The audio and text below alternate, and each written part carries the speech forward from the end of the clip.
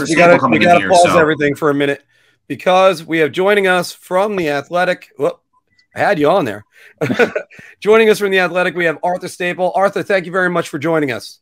Good to be here, guys. Thanks a lot. Thank you. Thank you. Our names on there. Okay. Thanks for coming on with us, Art. So, finally Lou showed his cards a little bit with these signings. What do you think about it? Where do they go from here now that these guys are under contract officially? Well, I mean, I think they've been operating with these guys under contract for almost a month, which, the fact that you didn't hear anybody's name out there on the rumor mill or anything like that kind of confirms it. And there's still a few other guys, too, that they'll be bringing in. I don't think it's anybody that's on a multi-year deal necessarily, but you can kind of assume that Zach Parise is an Islander. Travis Zajac is an Islander. I think Michael Del Col will still be an Islander. Anatoly Golishev. So maybe some lesser guys, but I think, Lou letting these contracts out now either was something that he decided to do a while ago, and this September 1st was just for him the start of the new league year, like August 1st was for everybody else, or he's got a trade that he's ready to pull the trigger on, and these deals don't really, he can reveal his cap numbers now that he didn't want to reveal to his trade partner. So Lou works in mysterious ways, and we all just kind of wait to see what happens.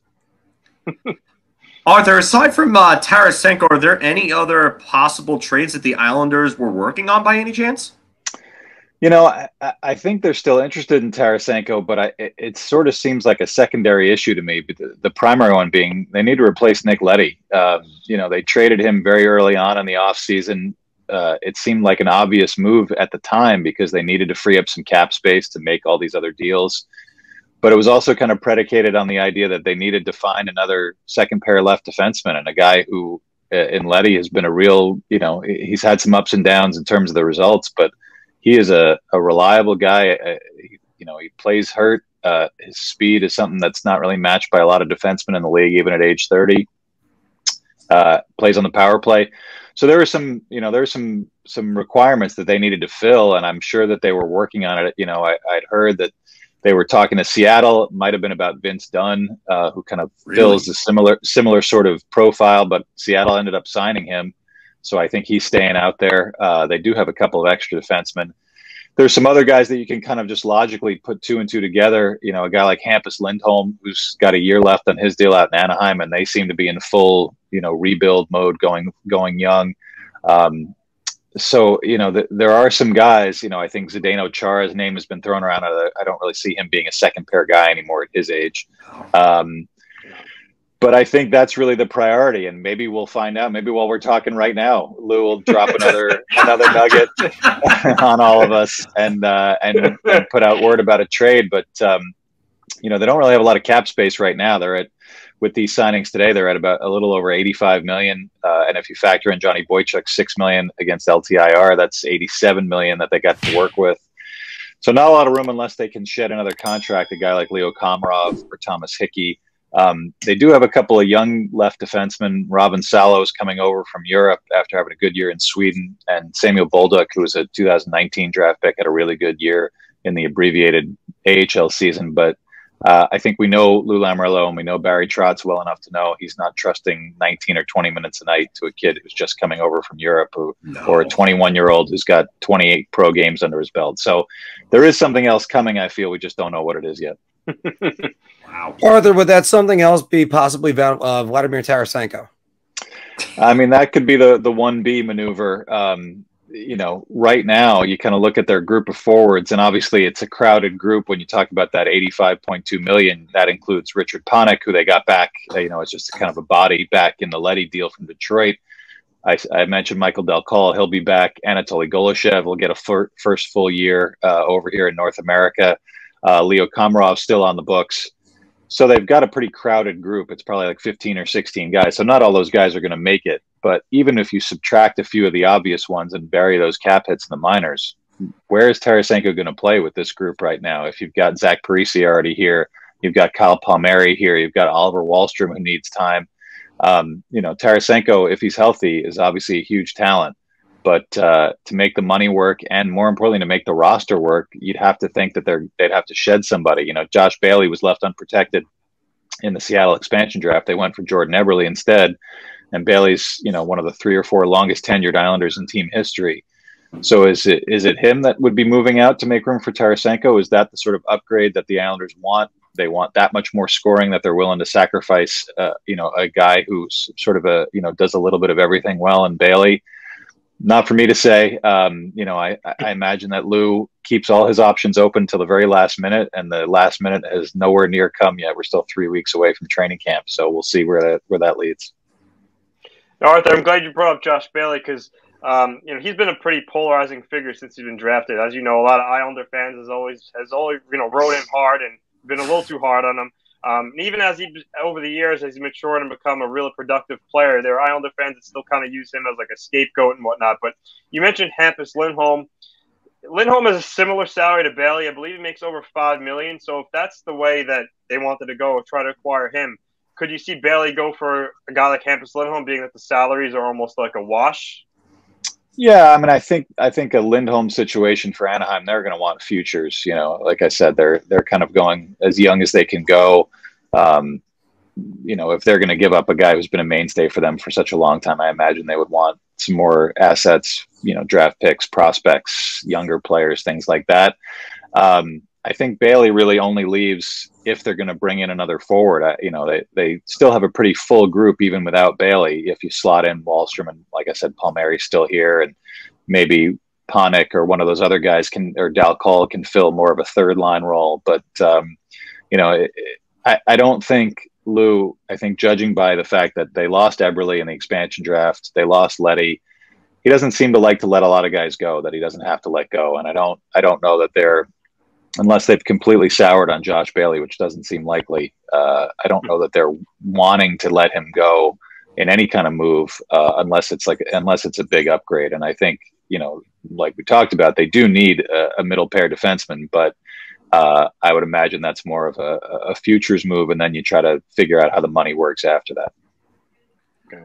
Arthur, do you get the sense that Lou is comfortable with this roster as is?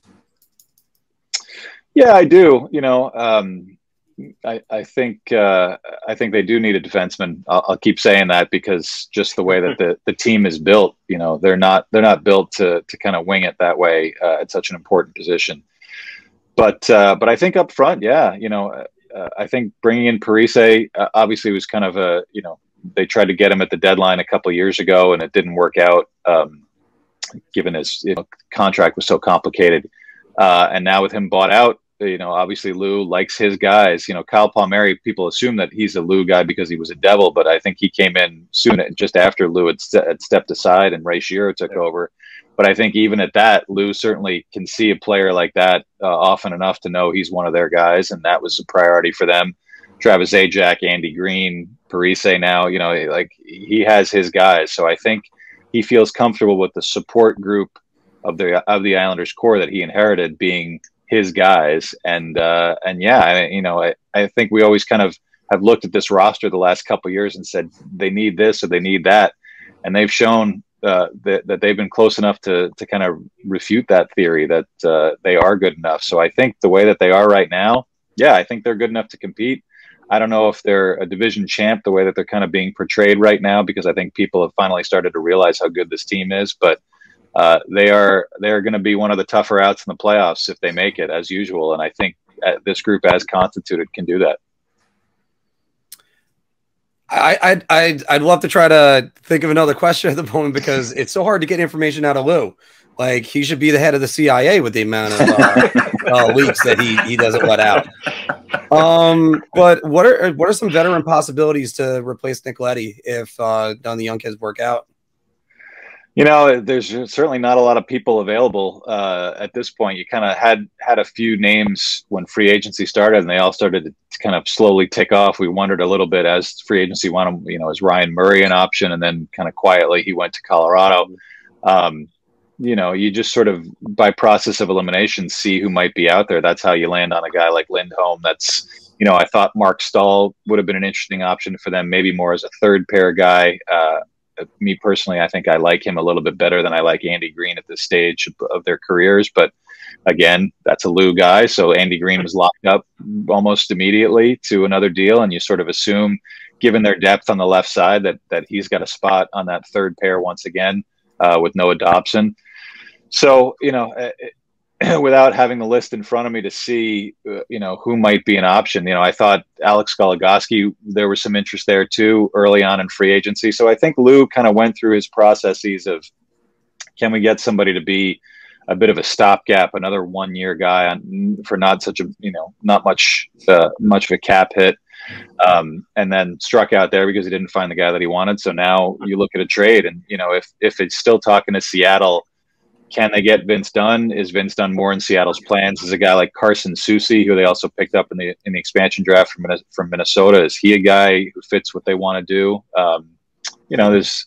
It's hard to say. To me, it just doesn't seem possible that they're going to go to camp with what they've got right now. And even if Zdeno Chara decides he wants to play and decides he wants to finish his career where it started 2 decades ago on the island, I still don't see him as a guy that they can rely on to fill that Nick Leddy spot. So, you kind of go on Cap Friendly and run down the list and make your notes and wonder if the guy's available.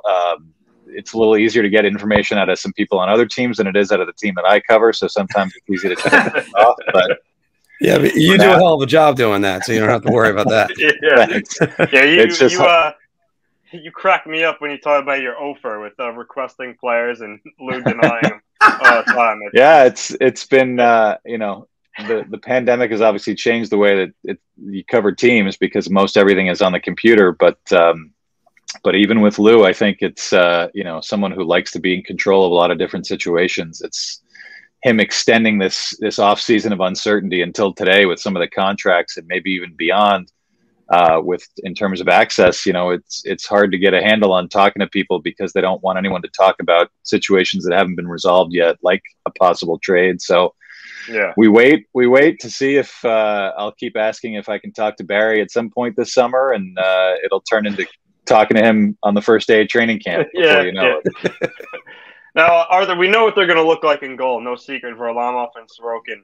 Obviously Ilya finally came, and I think a lot of Islander fans, really loved him right off the bat, even though he had that miserable first game against the Rangers, which was a little unfair to him due to the circumstances how he came in. But he played really well in the Pittsburgh series, and he won it. So going into this season, do you think at any point he could take significant playing time away from Varlarmov, or do you think Varlarmov's going to be the guy again for the majority of the year?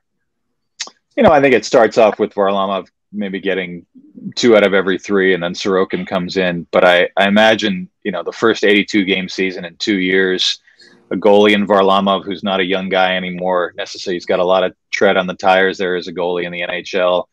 You're going to need both. And, coaches say that all the time now in the last few years, that you're going to need both guys. And I think it's going to be more true than ever this year because especially when you look at the Islanders schedule, but if they do, if the NHL does go to the Olympics, it's going to stay condensed, all those games on the road. I think they have the 2nd or 3rd most back-to-backs in the league. You're going to see plenty of Ilya Sorokin, and I don't think it's going to be an issue about who's 1A and who's 1B. That'll be more, they'll sort themselves out as the season goes on and gets towards the playoffs. So, I think Sorokin knows he's in a good spot. Varlamov's got 2 more years left on his deal. He's certainly been, coming in his first 2 years, one of the most successful veteran goalies to ever join this organization. Even going back to the Billy Smith, Chico Resch days, this guy, 2 years, two runs to the conference final. Probably should have been a Vezina finalist this past year for what he did. So I think, that they're really comfortable with where they are right now. And I understand there's always going to be Islander fans from these last couple of years that feel like, well, what if Robin Lehner had been able to sign a deal and stay here? And yeah, but it's been such a position of strength after being such a black hole for so many years, all the guys that they cycled through. And now when you think about the way that Mitch Korn and Piero Greco helped turn Lehner's career around, Varlamov came in, as kind of the guy who'd been kicked to the curb a little bit in Colorado and how he's turned his career around. And now Sorokin comes over after all his success in the KHL into one of the strangest situations a guy could ever arrive into with the pandemic and being on his own and not really being able to even really interact that much with his surroundings. And he put up a pretty good year too. So, you know, I think the situation is very strong in net, and that's probably the most important position for them. Speaking of a young player possibly looking for a spot, could this be a year where Noah Dobson possibly overtakes Scott Mayfield for that number 2 right spot? Yeah, I think you'll see him play more minutes. You know, it's really about, I think Barry Trotz always likes to put it, everybody needs a role. And, you know, I think the most important role that Dobson's going to fill is on the power play with Nick Leddy gone. I think you're going to see him manning that top power play unit, if you can even say there's a top power play unit, because the power play has sort of split time pretty evenly between the units and also been very mediocre the last couple of years. So, if Dobson can find a little niche to make his own, I think it would be on the power play. You know, his 5-on-5 play was pretty good last year. I think he took a little bit of a step back like guys do in the playoffs. You know, guys his age, he definitely struggled a little bit as the playoffs went on. But that's part of the growing pains. And I do think you'll see him play a little bit more. And I think his chemistry with Andy Green is probably a big factor in how much he can play 5-on-5, and keeping that as a pair together, and whoever they find to play with Scott Mayfield, you know, should make it more of an equitable distribution between the second and third pair. You know, the number 1 pair is very clear, and those guys are going to get the bulk of the heavy minutes. But I think Dobson has a lot of leeway to kind of fill an important role. Going to another young Islander. Do you think they're going to give Oliver Wahlstrom some more responsibility this year? You'd think so. You know, he certainly showed that he could handle it last season when he finally got his chance. And then, you know, they went through a stretch where he was really the guy that was driving their offense a lot of the time. You know, he's got that shot, you know, on the power play. He makes a lot of things happen. They really don't have a guy who just has a no conscious feel about shooting the puck, and you know, to have him do it. And also, I think his play away from the puck was really underrated last season. You know, positionally, he didn't panic a lot. He used his body well. You know, he was able to fill a role where they, you know, especially before he got hurt in the Penguins series, where Barry Trotz felt comfortable putting him out there with Pajot against Sidney Crosby's line or against Evgeny Malkin's line, and he did just fine. So, you know, I think the sky's the limit really for him if he can get an opportunity. Like I said, they do have a really crowded field of forwards, and he might be the only one who has options to go down without needing waivers. So, you know, you may see at the beginning of camp or somewhere through camp in terms of, you know, trying to get numbers to the right spot before the season starts if he ends up being sent down. But I can't imagine it's going to be for very long, because he's an important part of what they need to do, especially offensively. Now, Arthur, before we let you go to appease my Ranger fans above us, they've obviously forever been linked to Jack Eichel, and that situation's been a mess. But where do you see the Rangers this season? Do you think, you know, Eichel's still a viable option for them, and just overall your outlook on them going into the season? You know, I think a lot rides on their goaltending as usual, and their defense. They obviously have a ton of skill up front, and you know, when they play fast, you know, I obviously see them mostly when they play the Islanders, but when they get going, you know, north-south and with their speed and their ability to move the puck around, they can give a lot of teams problems, especially the Islanders, because the Islanders would tend to want to make it a much slower type game. So if they're able to do that on a consistent basis against the teams in their division, and you know, they certainly looked good against some of the teams in the division last year, but you have to look good against all of them. And really, you know, I think a lot was maybe overblown a bit about how much they bulked up in terms of their bottom 6 and how they felt about being pushed around by the Islanders in those big games that eliminated them, and obviously the Tom Wilson situation. You know, I don't know that spending a draft pick to get Ryan Reeves is the way to go, but I think a guy like Barclay Goodrow is going to help them a ton.